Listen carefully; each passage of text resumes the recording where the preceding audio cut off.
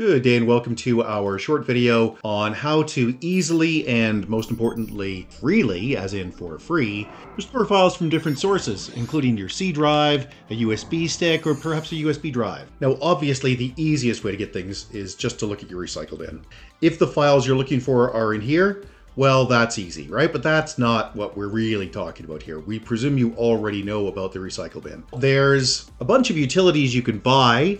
There's a bunch of utilities that pretend to be free, but will only restore like one file or tell you what files they can restore, but they won't actually do the restore.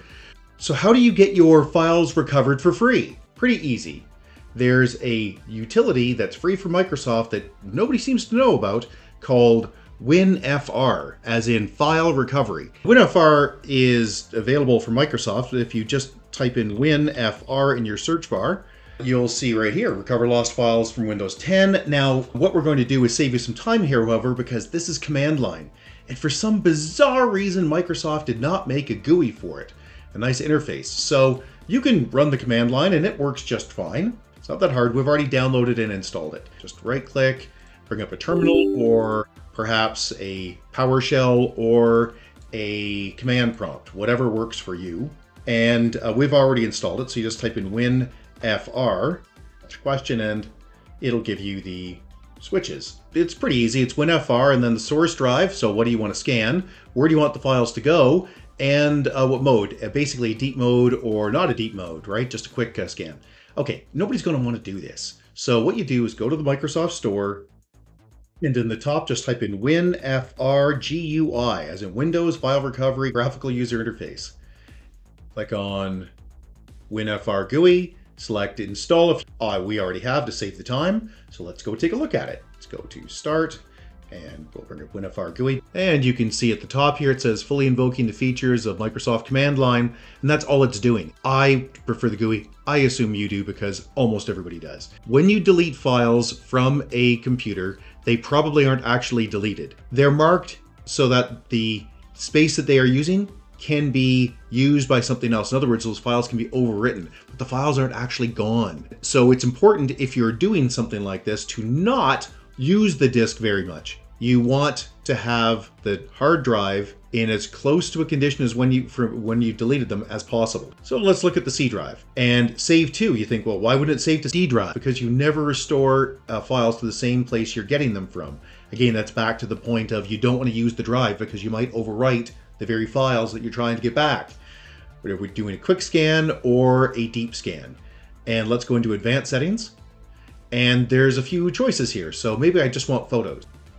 And we'll do a quick scan so that we don't have to wait all day. We'll speed this up so you don't have to wait too long. Bingo! So let's look at the recovered files. You can see it found 3,700 files.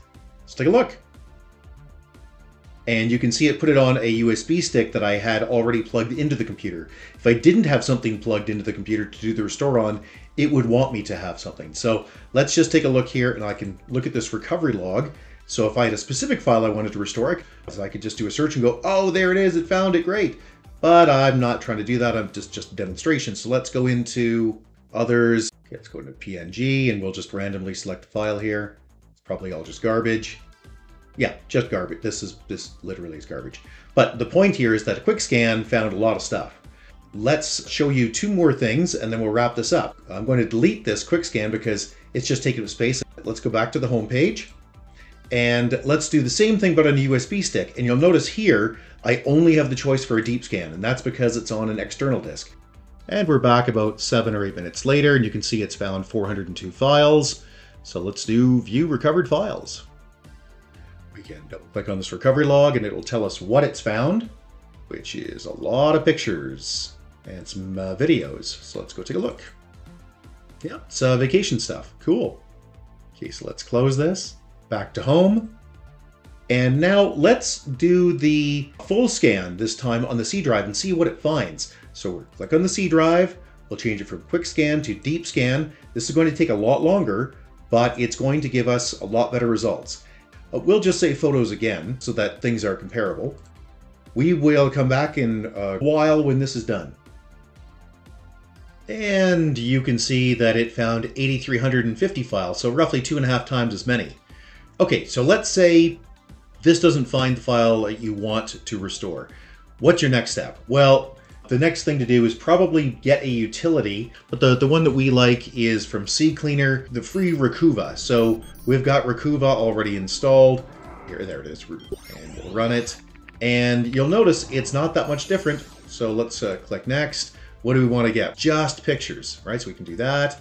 I'm not sure where, search everywhere on this computer.